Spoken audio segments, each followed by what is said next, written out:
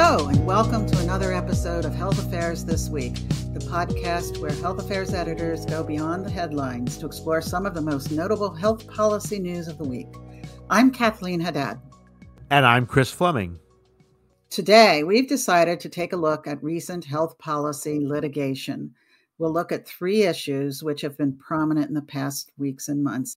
In one set of cases, providers are challenging federal rules governing their payments under the No Surprises Act, the law enacted last year to ban surprise medical bills. Another conflict also concerns provider payment, specifically whether and when consumers can count the value of drug manufacturer coupons towards their deductibles and out-of-pocket maximums. A third issue involves a challenge to ACA's preventive services coverage mandate. So, Chris, let's start with the litigation around the No Surprises Act, or the NSA. Last week, the Texas Medical Association sued the Biden administration again over the NSA's independent dispute resolution process, and this came after a string of lawsuits about the same topic. Let's recall that the NSA prohibits out-of-network doctors and other providers from, in most circumstances, billing patients at rates higher than in-network amounts. It seems, however, that surgeons and anesthesiologists, among other providers, are not happy with the process set up by the government to resolve disputes over what insurers should pay these providers when there's no network fee scale to go by. Chris, what's happening with this litigation? Well, it's as I think it was Yogi Berra used to say, it's deja vu all over again, Kathleen. As you mentioned, the previous case brought by the Texas Medical Association, this current lawsuit focuses on the NSA's independent dispute resolution, or IDR. It focuses on that framework, which, as you alluded to, is the arbitration mechanism that decides how much a payer, like an insurer or an employer plan, will pay an out-of-network provider. And the IDR in the No Surprises Act is what's known as baseball-style arbitration, which means that both sides pick a number, and the arbitrator picks one or the other. There's no compromising or averaging or that sort of thing. So I get the Yogi Berra reference, Chris. I wish I could claim that I was that clever. It was accidental. But anyway, more specifically, and also like the earlier case, this current suit focuses on something called the qualifying payment amount, or QPA, and that's roughly what the payer's median rate is for in-network for the service involved in the same geographic area and the same market. Now, there was a interim rule previously that the Biden administration had issued to implement the NSA that established a, quote, rebuttable presumption, unquote, in favor of the QPA. And all that meant was that the arbitrator should choose the number closest to the QPA as the payment amount unless one of the parties, and usually the provider, offered good evidence that the QPA was not the appropriate out-of-network amount.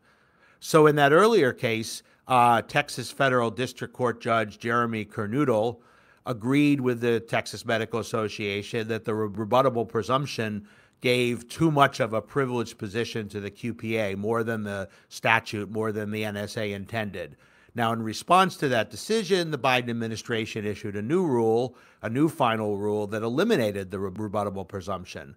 But the TMA has sued again, claiming the new rule still gives too much prominence to the QPA. And the suit is not only back in federal district court in Texas, but it's in fact back in front of Judge Kernodle. Now, one thing I want to emphasize, however this turns out, it's important to know consumers will still be protected by the NSA from surprise medical bills.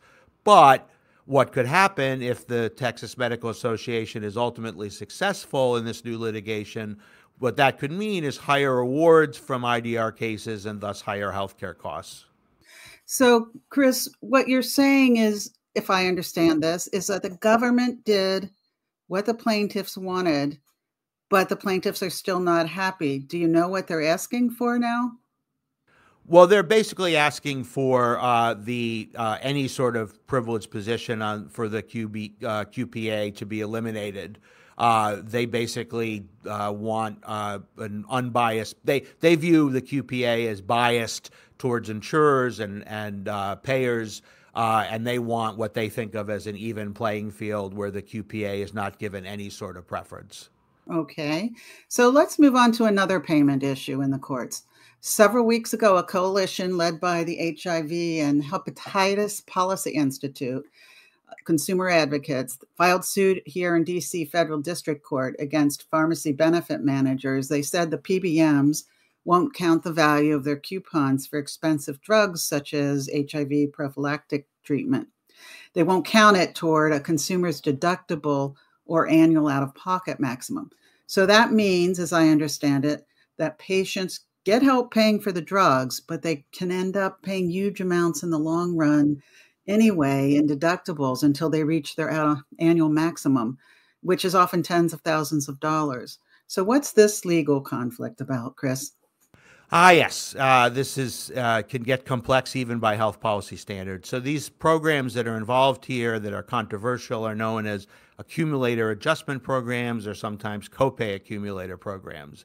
As you note, the drug companies sometimes provide coupons or cards to help consumers pay cost-sharing requirements for brand-name drugs. Now, on the plus side, what that can do, helping with cost-sharing, can make it more probable that consumers will take the drugs as intended, and that could be particularly a big deal when you're talking about chronic conditions. On the flip side, these programs can also undermine incentives in formularies to use cheaper generic drugs, and that encourages consumers to use the more expensive brand name drugs, which in turn can increase healthcare costs. So, Chris, let me just say the other flip side that I'm aware of is that once these coupon programs end, they're often time limited. Then consumers or patients may stop using their medication or try to spread it out. But that's not a legal issue, so let's get back to that. Well, that is true that sometimes these assistance, the amount of assistance from the drug companies are capped, and if the consumer hits that cap, what you're talking about happens, that they all of a sudden are hit with these huge bills, and that can impact compliance at that point.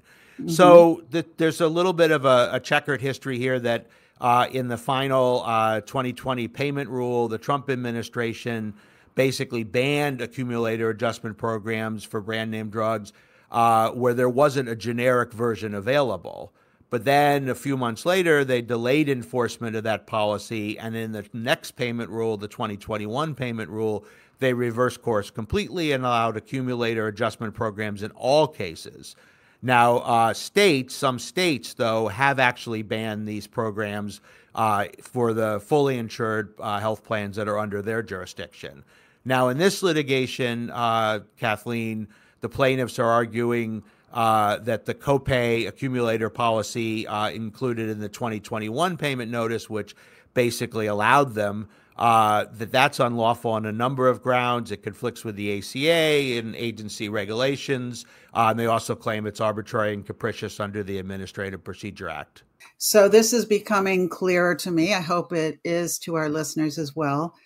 There is another court case, a recent significant decision affecting the ACA's preventive services coverage mandate. Right, Chris? Can you tell us about that? I can. Now, this is the mandate is in Section 2713. It requires health plans to cover, without consumer cost sharing, preventive services that are approved by various bodies, including, most relevant to this case, the United States Preventive Services Task Force. Most of the litigation regarding Section 2713 has involved challenges to the contraceptive coverage mandates that have arisen from that, and those challenges have been based on religious freedom claims. This recent case, however, offers a little bit of a different take. The plaintiffs, among other claims, and the plaintiffs, a group of companies and individuals, argued that the task force and other bodies charged by the ACA with approving preventive services, that they violate the appointments clause of the Constitution. Now, that doesn't come up all that often compared to some of the other provisions in the Constitution. It requires officers of the United States to be appointed by the president and confirmed by the Senate. Judge Reed O'Connor, who is a repeat player in the ACA litigation world and once famously held the entire ACA unconstitutional, he agreed in the case of the Preventive Services Task Force.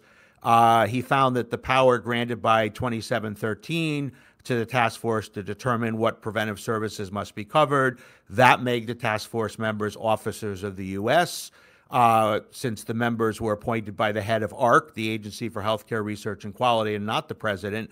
He held that the appointments clause was, in fact, violated. Now, he didn't find constitutional violations for the other bodies, like the Advisory Committee on Immunization Practices, because there were slightly different circumstances there. Okay. So, Chris, you mentioned there was a religious freedom aspect in this case or some related cases. Is there one in this case specifically? There is indeed. Now, one of the plaintiffs argued that requiring him to cover PrEP, which is a daily antiviral medication that helps prevent high-risk individuals from getting HIV, that violated his rights under something called the Religious Freedom Restoration Act. He claimed that covering this drug, or he claimed that this drug facilitates same-sex sexual relations and sexual activity outside marriage, and that violated his religious beliefs. And again, Judge O'Connor agreed. He said that the PrEP coverage mandate did not meet the RFRA requirement, that if you're going to substantially burden someone's religious practice and belief, that meant that you had to choose the least restrictive means of achieving a compelling government objective. So he cited a statement by Justice Alito in the Supreme Court case of Hobby Lobby a few years back, where Justice Alito had said in that case that the government, if it wanted to, could directly fund contraceptives. And in this case, Judge O'Connor said the government could have just directly funded PrEP. Now, it's not clear how far Judge O'Connor's rulings will extend, whether they'll go beyond the parties in the case and maybe apply on a national basis, and if so, whether he'll stay his ruling pending appeal. So Kathleen, now we've, of course, covered these cases very quickly. We've left out a lot of details. I would really encourage listeners to read the full Health Affairs Forefront write-ups of the lawsuits if they haven't already. And of course, these three cases we've talked about, they're only a smattering of the usual smorgasbord of health policy litigation that's out there. Just one more example I'll point listeners to. In its upcoming term, the Supreme Court will consider the case of Health and Hospital Corp v. Tlefsky, and that's a huge case that could determine whether Medicaid enrollees can continue accessing the courts when they believe states have violated their constitutional rights. Chris, thank you for your legal clarity on these issues. These are all complicated legal matters. So let's wrap up for now and give our listeners some time to absorb it. Thanks for tuning in. Please leave us a review. And if you liked this episode, please tell a friend and subscribe to Health Affairs This Week, wherever you get your podcasts. Thanks, Chris. Thanks, Kathleen, and thanks, everyone.